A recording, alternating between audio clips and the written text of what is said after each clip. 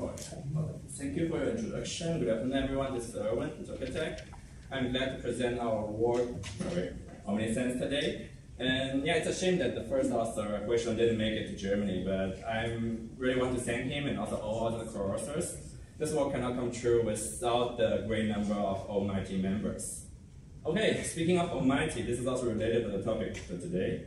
So, as we may know, in recent years, mobile phones is becoming an all-rounder sensing device. It can not only be operated by the user, but also can be perform interaction with the users by all these sensors.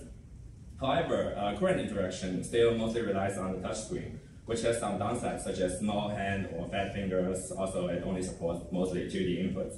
On the other hand, more and more phones are equipped with cameras with wider field of view. Like, while some of them even have like a built-in 360 camera. Since a 360 camera is proved to be an all-rounder visual sensor, we believe it can be also served as a good all-in-one sensing unit for interaction. So, as you can see in this video here, a 360 camera can capture an all-round view around the device, which means it provides a complete understanding of your hand, or your finger position, or your face, or your body posture. And in addition, it can also sense the contents and also the environment around the user, which means it is also able to understand the interaction between the user and the surroundings. Therefore, our target in this paper is to explore the potential use cases and applications that leverage these omnidirectional sensing capabilities. So first of all, we broadly categorize the design space of sensing into 3 dimensions based on the distance from the camera, namely near device, around device, and also surroundings of a device.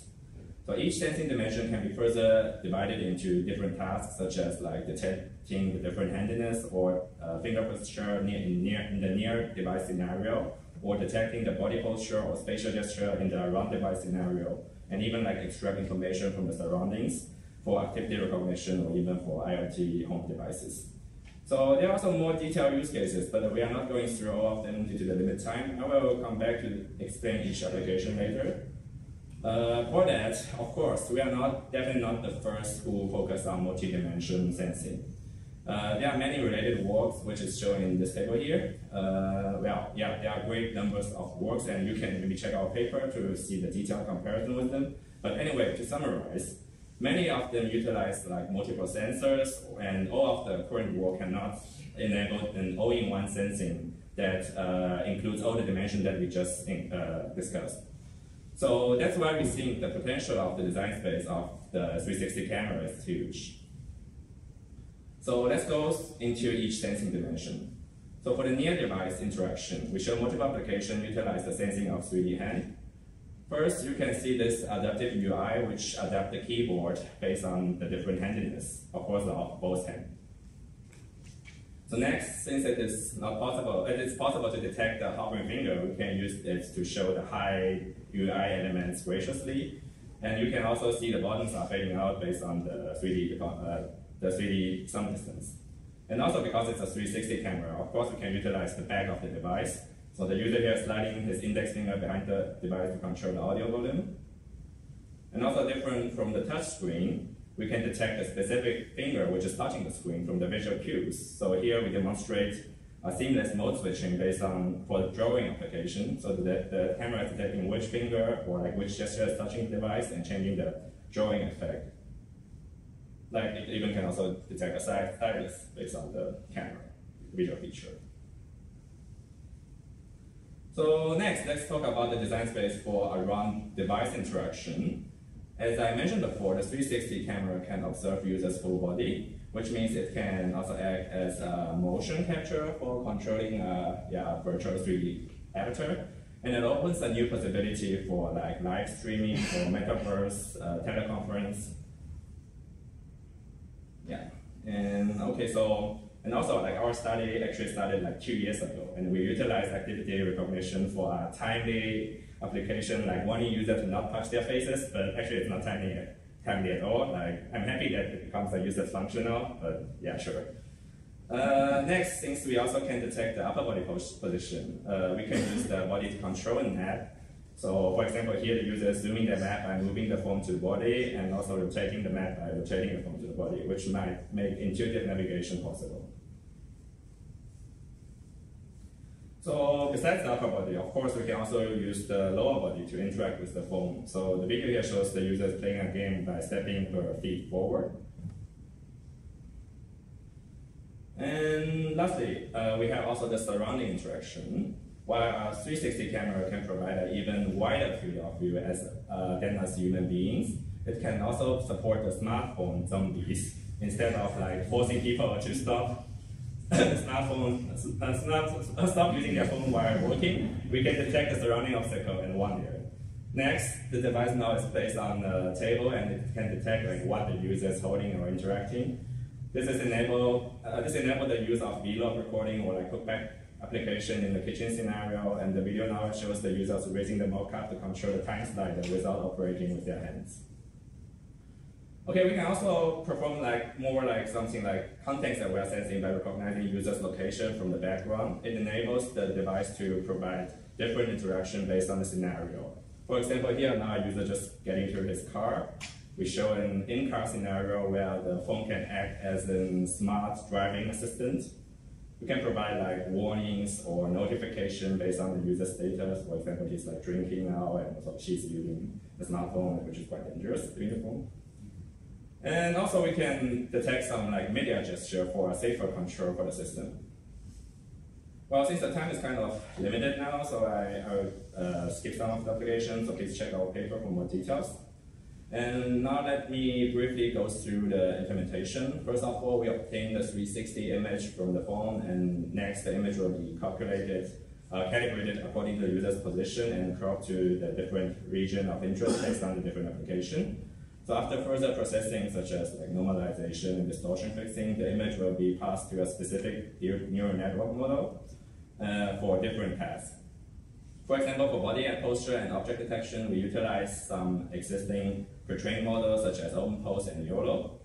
While for the finger pose tracking, since our camera is in a unique position, which is very close to the finger, we collect new data, and train a two-stream network for 3D finger pose estimation. The network basically extracts the finger location heat map from the input, and with another autoencoder network that estimates the depths. So the final 3D finger joint position is estimated from the 2D location and the 3D depth map. Okay, here we also show some evaluation results of the model. In terms of the classification of the handiness and gesture recognition, our model achieves a 98% accuracy when detecting cross-user handiness and a 96% accuracy for classifying the active finger or gesture or stylus. And in terms of the finger tracking, we achieved an average error of less than 3 millimeters for 2D tracking and less than 5 millimeters for 3D tracking. Even for the depth results, the average error didn't exceed 9 millimeters across different users with different finger size and finger shape. And also we run a preliminary user study to know the user's experience on each application. A questionnaire is given to them to ask whether the sensing technique is convenient to use, is easy to use, is fun, and whether it is necessary to have on the phone. So if we first focus on the near-device interaction, the user ranked a relatively lower score than the other condition. Overall, most users think the fingertip operation is too gimmicky and prefer the current touchscreen sensing better for its precision and also intuitiveness. Also, some users think that the handiness function is good to have since it can be easily realized by others, but it cannot be easily realized by other sensors. Okay, so in terms of the around-device interaction, it has overall a higher score compared to the near-device interaction. Most users think that these applications are fun to have and also easy to use, especially for the interaction with the full body, while the motion capture for the virtual avatar achieved a higher score in all scenarios. Finally, the sensing of surrounding achieved the overall highest score in the 3 dimensions, especially in the convenience and the easy to use. Most of the participants think they are very useful. I mean, most of the participants think it is practical to use the phone in a fixed setup, in like a private space where they don't need to worry about battery life and also like the camera privacy problem. Oops, I forgot to show the comments, but basically, yeah, I mentioned what I just said. And okay, let me conclude the talk. So we introduced OmniSense, which is a design space for mobile devices with a 360 camera, and we demonstrate how it is capable for enabling various use cases and applications. Although not all applications are proved to be useful, we hope this research showcased the potential of 360 camera of enabling novel techniques that can improve like mobile interactions. And thank you, and I'm glad to answer any questions.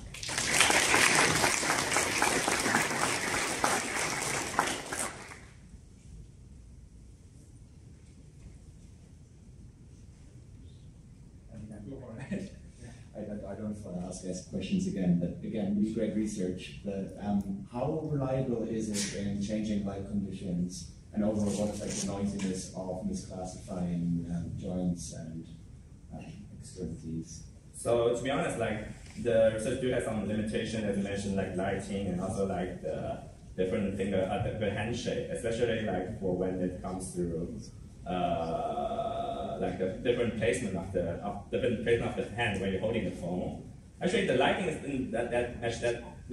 matches that much because like especially in the near device interaction, the hand is very close to the camera, so like the exposure won't matter that much. Of course, it's a very dark condition, it won't work that much. But actually, the more problem comes to because of the stitch of the 360 camera, because like in this figure here, I'm not sure if you can see it. The finger is like being stitched because of the 360 image. Basically, it's stitched to 180 images together, and the finger just disappeared within the stitch. So yes, these problems hopefully can be solved, of course, by camera in the future. And also, I'm thinking maybe we can also use some like image completion method or like deep learning based method to solve it.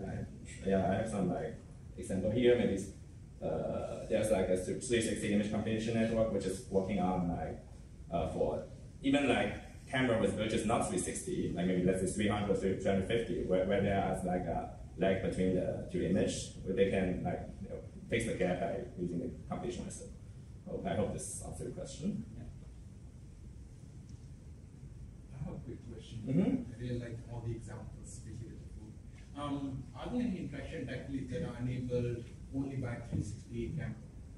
Very common. Yeah, that's a very good question. So overall, it's hard to say whether like there's a specific interaction that can only be available for the 360. But like I mentioned before, like by some users, they never seen like, because of the handiness is actually like kind of tricky, because like if you put like some heat sensor on the side, thermal sensor on the side of the phone, of course you can detect it, but normally those phones don't have it. But it's more, it makes the 360 is basically definitely more suitable for this task.